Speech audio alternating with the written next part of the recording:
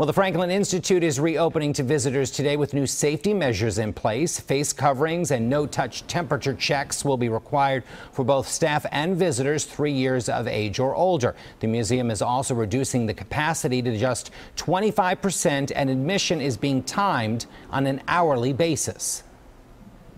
We are absolutely focused on safety, and so we are doing our best to make sure we get it right. As we all know, there's no playbook in this pandemic, and I'm sure as we go through this, like many of our colleague institutions around the world, we'll continue to learn how visitors interact, how visitors come, and change protocols and things along those times to make sure we are at the top of our game as we welcome people here.